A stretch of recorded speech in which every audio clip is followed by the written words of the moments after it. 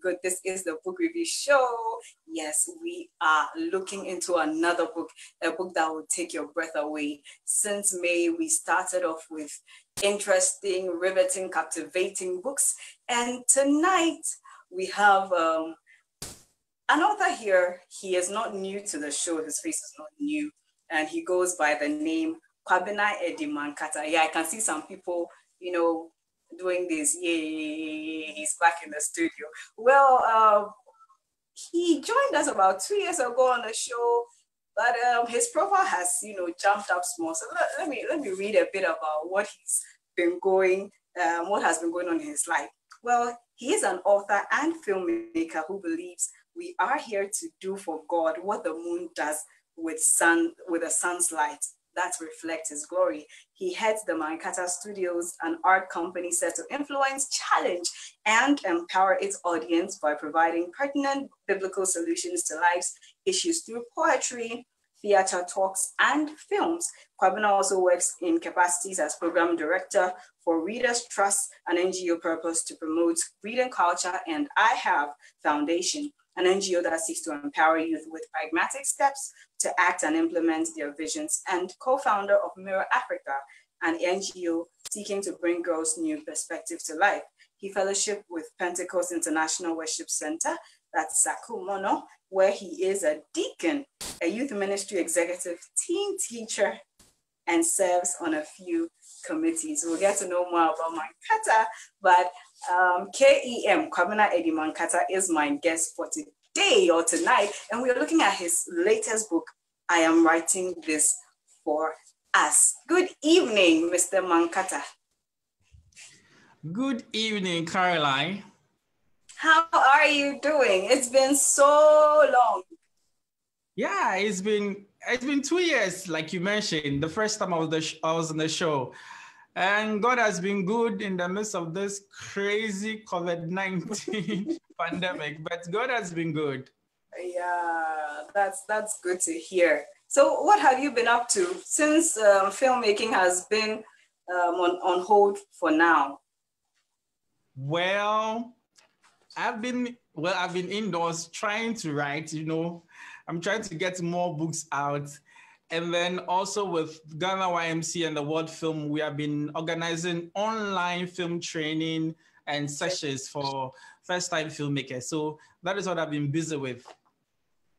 Okay, that's beautiful. Now, Mankata has written so many books. Okay, I wouldn't say so many, but quite a number of books. And the one we had him on the show with was It Had to Be God. And today we are looking at Writing This for Us. Well, I like the way he even started the blurb behind the book. He says, Charlie, life will knock you down.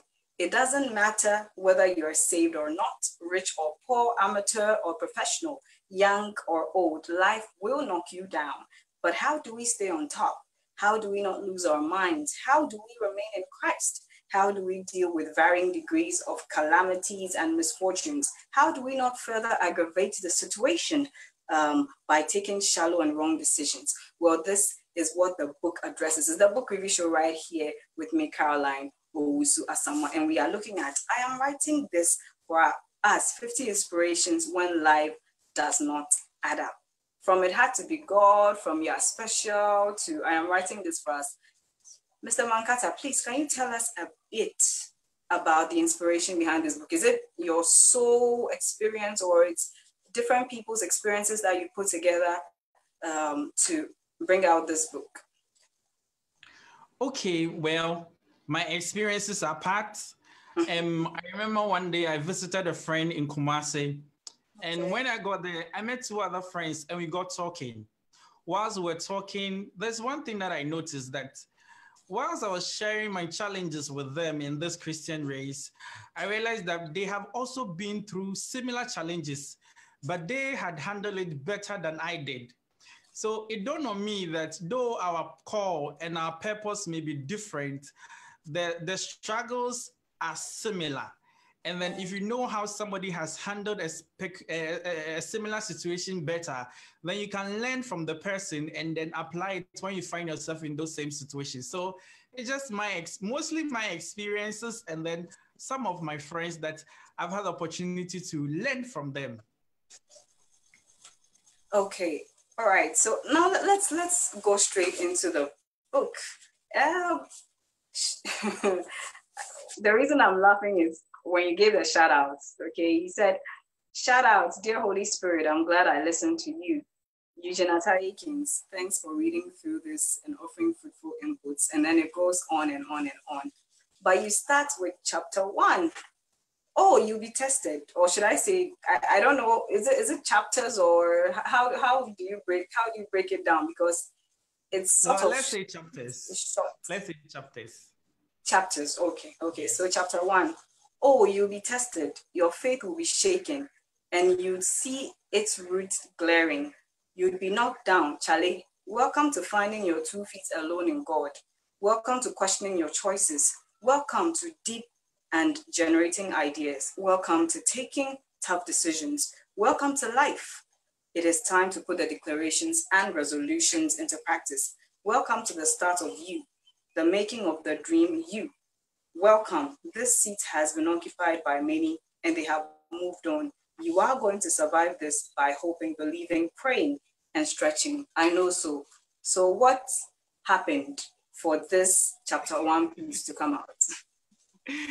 I think that oftentimes in our Christian race, Charlie, you be tested though. You pray and then you ask God to lead you, to guide you, and to stretch you. You want to know more of God. But I've learned in recent times that sometimes if God wants to teach you humility, he doesn't just say, "Oh, my daughter, my son, be humble." He will bring situations your way. He will bring some form of, or allow some form of calamities your way. And through the calamities, you will learn to be humble. So I think that every now and then our faith is tested. And for me, Charlie, it happens over and over again. And I tell people that sometimes when I share a message on Facebook, or even have the opportunity to preach, whatever message that I preach, in the course of the week or sometime later, I get tested, on that particular subject, to see whether what I shared, I'm going to live by them. So I think that everybody in this Christian race, your faith will be tested to actually see whether you are holding God true to his word, to see whether you are believing in him and you are trusting him all the way through. The beautiful thing is that, Charlie, we are not the first. A lot of people have been through this. Pick Abraham, pick Moses, all of them have been through this. So we actually have the blueprints to actually go through life. So your faith will be tested, but that is when you actually start living the real life that you have prayed to God to live. Because if you tell God that I want to serve you, I want to live my life for you, I want to do everything to bless your name, now there are things that will be coming your way to see whether indeed you are actually going to do what you said. So that is life. It stretches our faith in a way that sometimes is unimaginable. Wow, that's interesting. Now, I want to know the language you used. It sounds like someone talking to his body. Why did you decide to use this kind of tone in the book? First, I wanted to make it a book that anybody can relate to. When you pick the book, you feel as if I'm seated in front of you and I'm talking to you, or we are having some form of discussion. That is why I have Charlie. That you go be keke, or I'm writing this for you, la. This is for you. So I wanted the book to be one that is personal. You can personalize it, and then you read it and you feel like this guy is speaking to me, not any other person. So wow. That was why I decided to toe that particular line and introduce our foreign readers to our Ghanaian terms, the way we talk Charlie and La, Charlie, what they go on and all that. And I should tell you that it's been it's been the one thing that is actually drawing a lot of people to this book. When they read it, they come back with feedback. Charlie, I like the way you're talking to me. I just like the La and Charlie and all that you wrote in there. That's authentic. I mean, it brings some sort of aura and attention to the book. Okay, let's go to our Facebook and let's see what people are saying. Then we continue the discussion. Okay, Nana Esi Budu. I don't think Nana Esi Budua Afo. I hope I got the name right. Has just sent a smiling emoji. Yaya Adai says, "Yay!" Faith Hedziba says he is right, and Gwen Kujo. Okay, Faith Heziba says Gwen Kujo. I don't know, maybe she's tagging someone in there. Well, in case you just tuned in, it's the book review show right here with me, Caroline Owusu Asamoah. Tonight, we are looking at Kwabena Eddie Mankata's latest book. I am writing this for us, 50 inspirations when life does not add up. Sometimes life doesn't add up, and he's decided to write a book just for you watching tonight. So the discussion continues.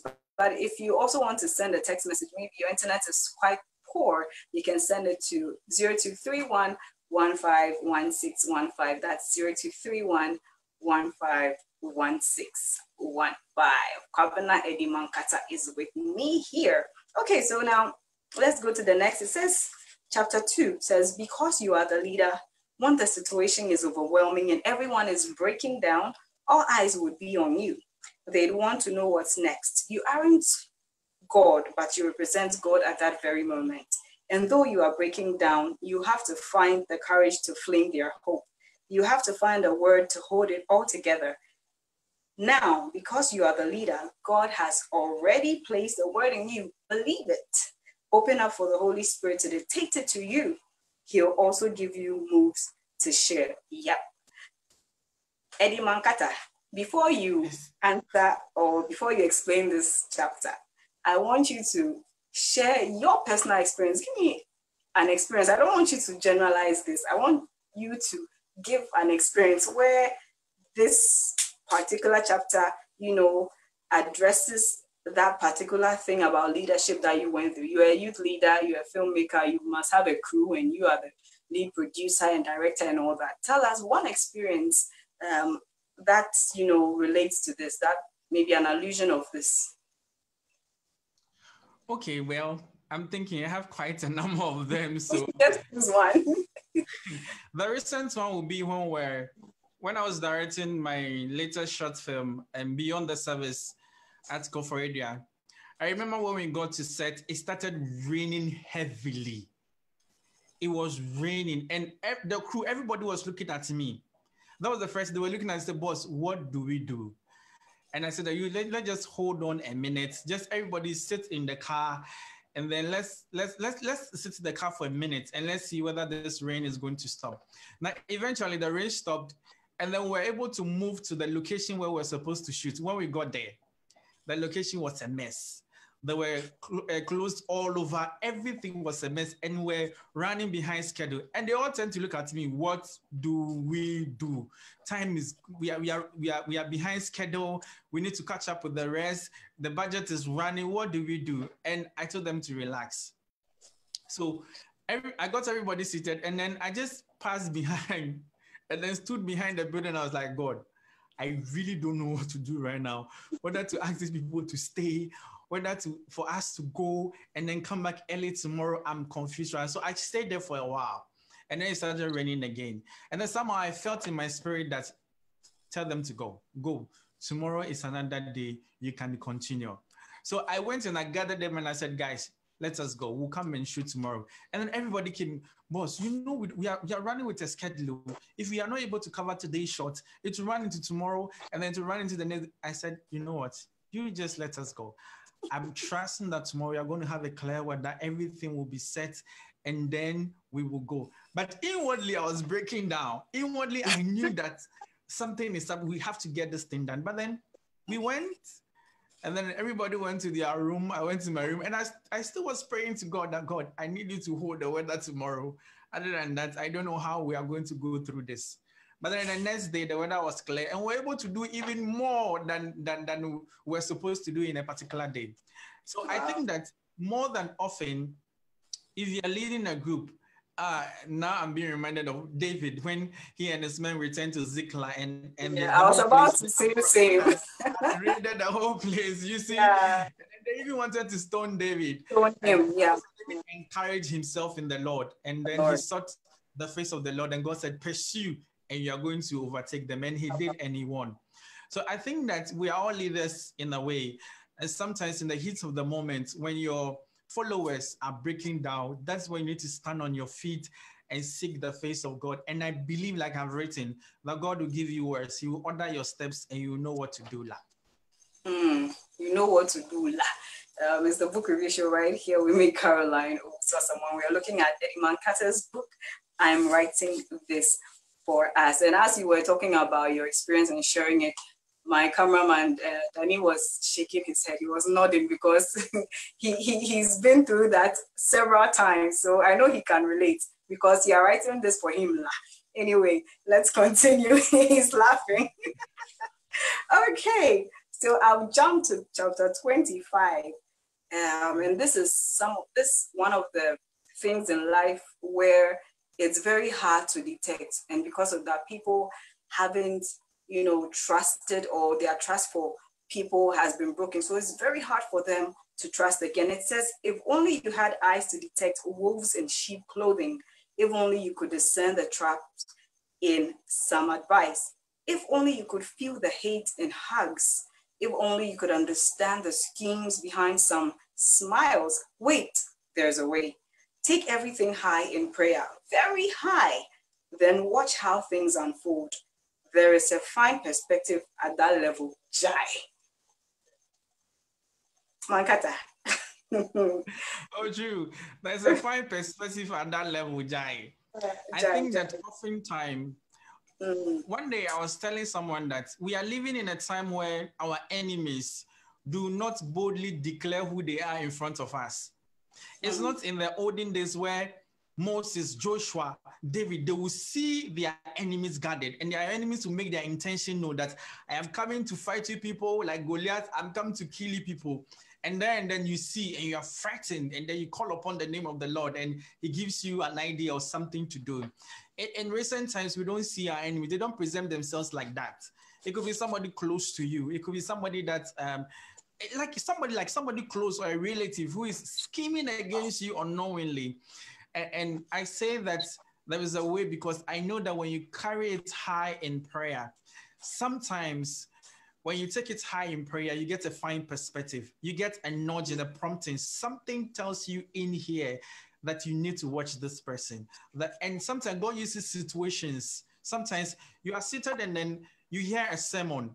And in the sermon, there is a particular message that this is directed towards this guy that I'm running this business with. I don't know how God does it, but I've had it over and over again in my life, where through a particular situation, God unmarks people whom I thought were friends but were enemies. Or through a particular sermon or a quiet time, God actually makes you understand through an illustration that this guy, this person is not your friend, and you need to step away from them. So it's not really an issue. Like you have to go high and pray and then see God's face and direction and commit everything to him, and he will help you discern who is right, who is not right, who is with you and who is not with you. Okay, so Mr. Mankata, aside or apart from prayer, is there a way you can tell if someone is a wolf in sheep clothing? I mean, of course, there are wolves in sheep clothing, and it's not so easy to tell that they are maybe a wolf. But are there some signs with your few years on earth and in ministry? Are there some signs that you've been able to, or God has revealed to you that, hey, these are, the red flags in knowing that this person is indeed a wolf, but he's coming as a sheep? Well, aside the prayer, like I mentioned, God speaks to us, Caroline, in many ways. Like I mentioned earlier, through sermons. Sometimes I could be talking to you, and something that you said or something that you say in a conversation unknowingly is even an answer to a prayer that I've said. Yeah. So it is up to us to open up our spirit to listen to God. I remember one time I was seated in a public transport, and before I sat in the transport, there was something I was actually believing God for. And I've been praying, that seeking his face, I was getting no answer. And then this man enters the trotro. The man is holding books, And these books are science books. They have nothing to do with sermon or anything. And then he stands in the church and all he says is that Abrante, you want something from God. To hope no 3 days. Na train ya meaning na some now can or be catch. And the man just said that, and then he just went on to sell his science books. I'm like, okay, no, this can be him talking. This is God actually speaking to me to actually wait on him for 3 days for whatever I was believing him for. So you have to open up your spirit, open up your spirit to see, to hear, to listen all over. And sometimes these people, sometimes by what they even say, but what they suggest, if you are open up, you know that this is not from God. We can't do this. Sometimes they give advice that make you look like this is okay, this is good. But when you look at that advice in the light of scripture, you realize that no, this is not good. This is not right. But I think more has to do with prayer and open up your spirit to listen to God. Because I know that the God you and I serve, he loves us so much that he doesn't want anything bad or evil to happen to us. So he will make a way for us to know what is actually happening in our lives. Indeed. Now that even reminds me, let me share a story. I had a friend, who, should I say, his closer friend, proposed to a lady he was interested in. Okay. So when he made known to his friend that, oh, this is the lady that I want, then his friend said, oh, no, you don't have to go for this lady. The two of you, not click. Meanwhile, he had gone behind him to earlier propose to the girl, and the girl refused. So if his friend had listened to him, right now they are married and their lives are, glory to God, it's looking fabulous.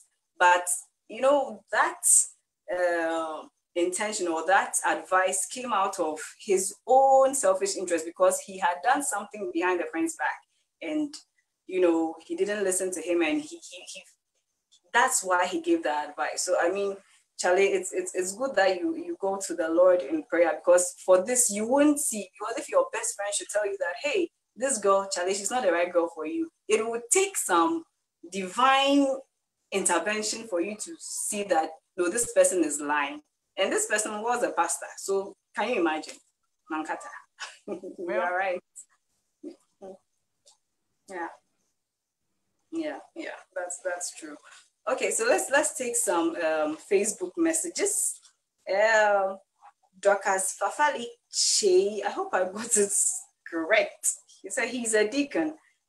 She again says original book addict. Yeah, Boahema says Moses' faith. I think she was referring to the leadership. And then she comes again and says, my all-time favorite author.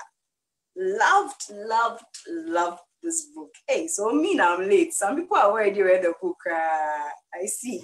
Anyway, let's go and see if we still have some more comments here. Okay. All right. So that's that with the comments. All right. So let's shift our attention a bit from the book to you, Mankata. Let's look at the Ghanaian book industry. You are an author. You've authored about, is it 6 or 7? Please correct me if I'm wrong. Six. Yes, yeah. 6 books. How have you come this far? And what are some of the things you've done to make sure that your book is in the limelight? Because I've had authors come, and maybe this show has helped them to an extent, but from there they don't know how to let their book have a lasting legacy. What advice do you have for some of these authors or upcoming authors watching you tonight? Well, I think that the first thing I would say is visibility. You have to make sure that you show up. You show up in people's faces, you show up at people's events, and you don't show up empty-handed. I think that yes, you don't show up empty-handed by me. Okay, you show up to support them. You also show up with your books. So visibly carry your book everywhere that you go, and talk to people about it. And then you are a personal marketer of your book. So every now and then you have to learn to share from your book. You have to let people also give you reviews and feedback, and they also share from the book on their social media pages. and all that. So visibility is very key. That's the first thing. You have to make sure that you are visible. Your books are visible. It is in people's faces. It is at people's events. It is practically everywhere. So one of the things I'm learning to do is that once I get a book published, I have friends all over the region, like all over the country. So sometimes I send them books, somebody in Kumasi, somebody in Sunyane, to make noise about it. When somebody asks for the book, I can say, okay, check with this guy in KNUST, check with somebody in Dansman or Medina or Yaifa, like spread and don't remain at a particular place. If you do that, nobody will get to know of your works. The other thing that I try to do is because I'm writing to a specific audience. It's basically Christian literature. Sometimes I take the books to churches, and there are some pastors that are kind to take copies. Some of them will read it and give you feedback.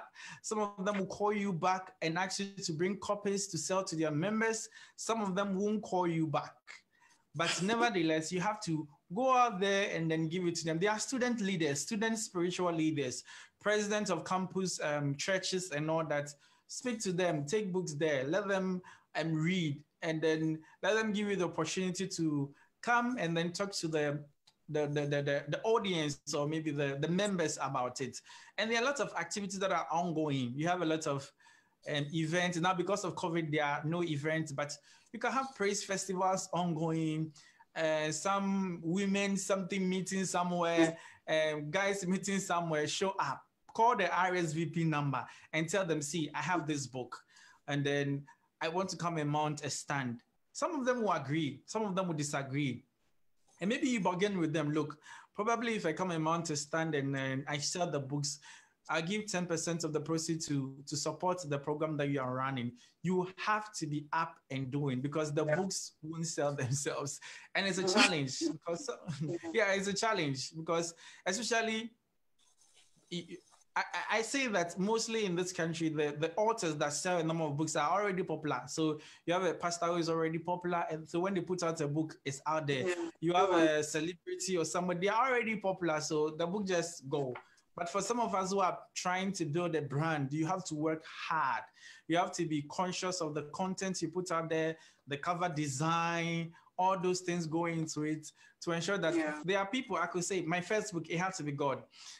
There are people who bought the book, they had no idea who I was. They just picked the book and they said, I like this book. I like how you feel. I like how small it is, how much. And then they bought it. But you have to be visible, show up. Show up with your book, show up to support other authors, and then push, or else you know go be you. I hear him. Okay, let's look at some more Facebook comments. Letitia Opon says, love this book. Okay, I think I have read that. Yabo Emma says, I am writing this for us. And Eddie Nine says, wow, I am enjoying this. Okay. Faith Hebzeba, I see you. Kwabena Asamoah, I see you. Anita Oansa, I see you. Sarah Elsie, I see you. I see you. Oh, I see you. I see you. So, as Mankata has said, if you're an author who wants to also promote your book, come into the limelight. This is the show for you. So, right after the show, don't wait for 1 minute. Cry in Mankata's words. Call 0231 151615.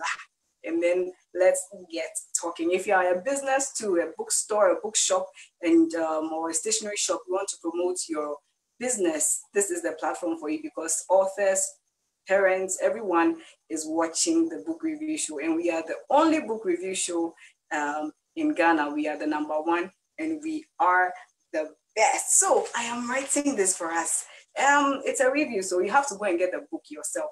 We'll look at the 50th point, and then Mankata will tell us how much the book goes for and whether he's launched it or not. Okay, so let me read chapter 50. It says, okay, we are ending. Dear God, let your love engulf this person, the one reading this. No situation or condition is superior to your word. So hold the hand of this one through this phase. Let your peace rule over this heart and fill it with divine joy. Give a word and bless it into fruition. I bless you for answered prayers in Jesus' name. Amen. Mankata. Okay, so before I talk about the price of the book and all that, I just want to say that Charlie, life will knock you down. I mean, it doesn't matter who you are. And I don't know, maybe listening to me right now, you're going through some situation and you don't understand. I know. You're not alone. Sometimes I said you'll be looking for coins in your trousers, in your wardrobe, Charlie, but you don't go find. The truth is that there are ways to come out of these situations. That's why this book is there. And I said, like Paul said, we are hard pressed on every side, but we are not crushed. So we are perplexed, but not to despair, persecuted, not abandoned, struck down, not destroyed. We carry in our body the death of Jesus so that the life of Jesus will also be revealed in us. So this book contains biblical inspirations to help you when you find yourself in a situation that does not add up. Well, a copy of the book is 15 Ghana cedis. 1 yes, 5. I've already. Caroline says, yes, I've already launched the book. Okay. So if you want to get copies, you have numbers on your screen that you can call, and then irrespective of your location, we'll find a way of getting you a copy of the book. Okay. All right. So you are on Facebook, Instagram, Twitter. Can you give us your handle? So Facebook, Kwabena Eddie Mankata, or my page is Kwabena E Mankata. On Instagram at K Mankata, on Twitter at K Mankata, and also on YouTube is Kwabena Mankata. Okay.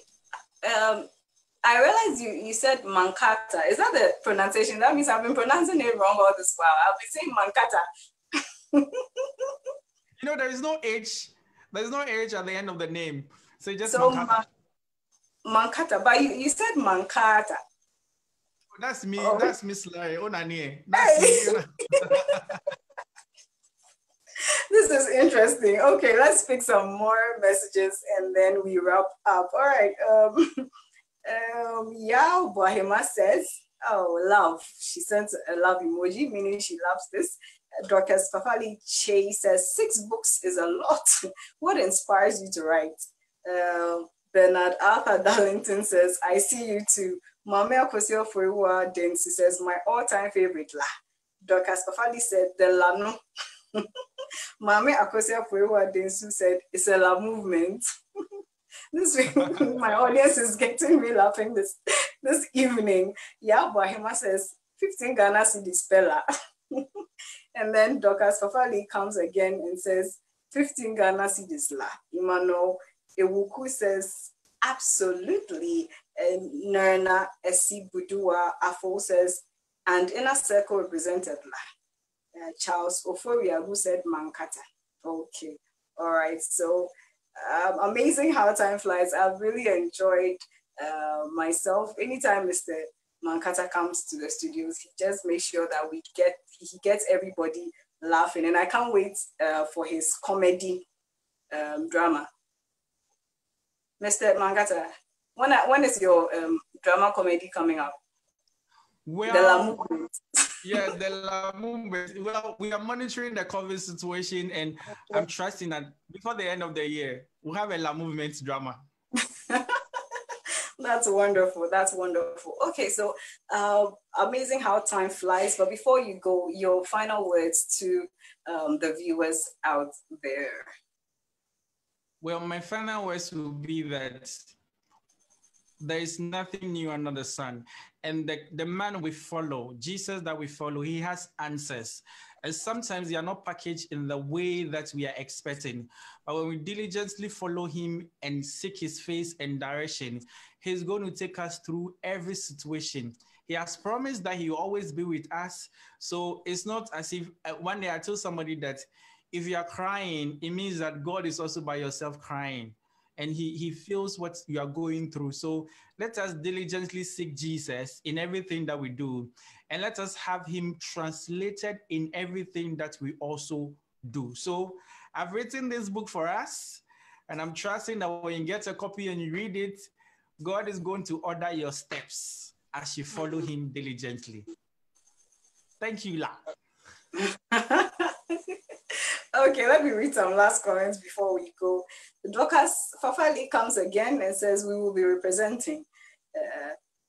Emmanuel Ewuku says the 15th serve he for double. The book is more than gold. Oh, you can give double, you are. Emmanuel Ewuku, yeah. And Dorcas Fafali says Mr. Mankata, the La Movement drama.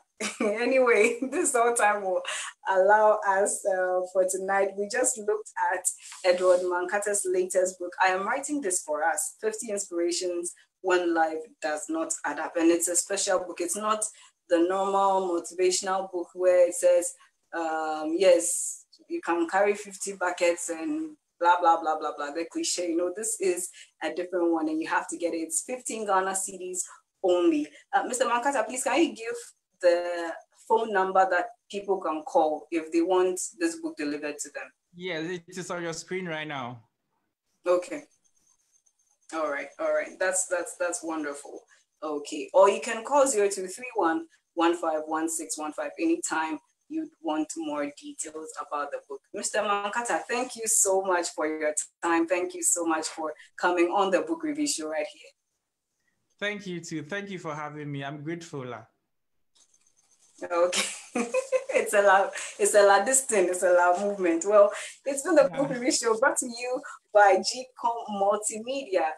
We've looked at I Am Writing This For Us by Eddie Mankata. Well, next week we are celebrating Father's Day and we are going to have an interesting discussion. We are going to have some fathers representing life. We're going to look at the 21st century father and its successes and challenges. We'll be having a grandfather, we'll have a father.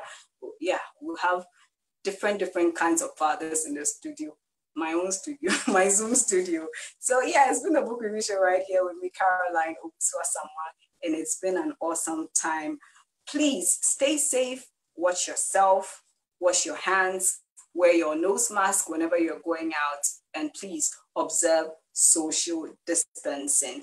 Yeah, it's brought to you by GCOM Multimedia. It's the book review show. My name is Caroline Owusu Asamoah. I am signing out. But yeah, shout outs to Editors GH. This program is also brought to you by Editors GH. Just go to Facebook, Instagram, Editors GH for your CV, for your project work. I mean, any kind of editing services that you need, trust them, and they will be at your service. So I have to go before I keep talking and talking and talking and talking. Thanks. It's bye-bye from me, Caroline Owusu Asamoah, signing out from the book review show. Bye.